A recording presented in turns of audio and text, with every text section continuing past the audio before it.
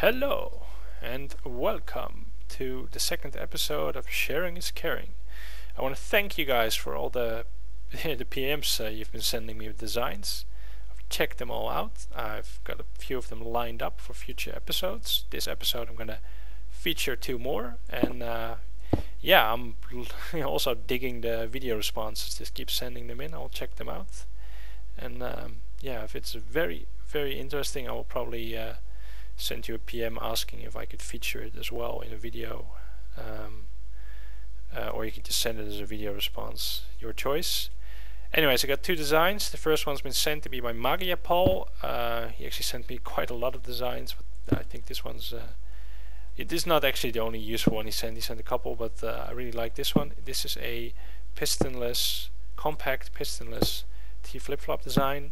And you know, sometimes you need a subtle solution that doesn't make any noise, which brings you to something like this. If you're okay with a horizontal design, and one there and one there, so just hovering over it. These 2 repeaters are on 1 tick, and these 2 are facing that direction on full delay. And the torch in the back here is the output. So, like all T-flip-flops, 1 click turns it off, and another click turns it on. It's quite fast, it's nice. I can show how it works. These 6 blocks here are basically an Ars Norlatch. So 1 click on this one will turn on the other torch, and a click on this one will turn on that torch. You can just keep going like that. Now, here where the button is, only the torch that is turned on can be turned off. Reason being that as long as this torch is turned on, this torch cannot have, basically this redstone will always stay powered. So now that one's on, so that's the only one that can be turned off, and only when it's off will this one activate and will this one be allowed to turn off. So now this one is turned off, and as you can see, because of the signal traveling over here, this repeater cannot, when this turns off, it will not send a signal into that block. So as you can see, nothing happens there,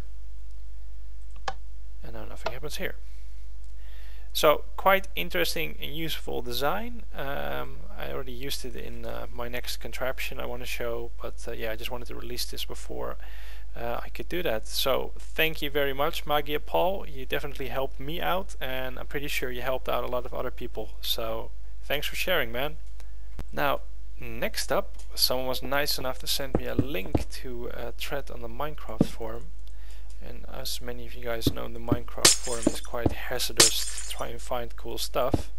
So I'm really glad he did send it. It's a thread by Yost the Boss.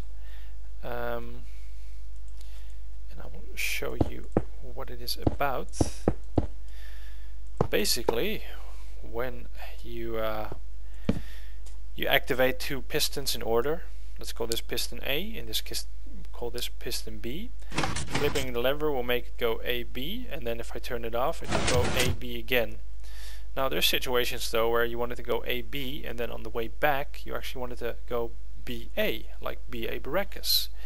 And you can actually do that using the properties of glowstone, the best block in the game. You get AB and BA.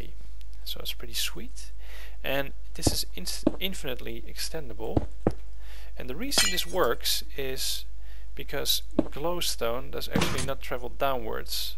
So on the way back, this repeater is just sending basically losing power in this direction.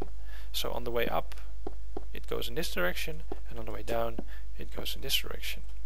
So let's actually finish this and show you guys that it is extendable. Infinitely extendable.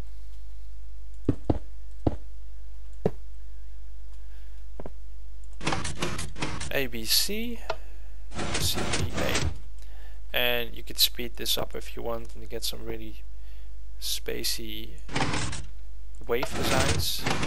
It's really nice.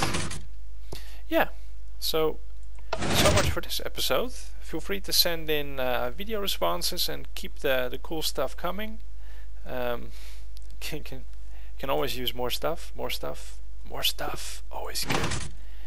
And yeah, thanks for watching, and I will see you guys later. Bye bye.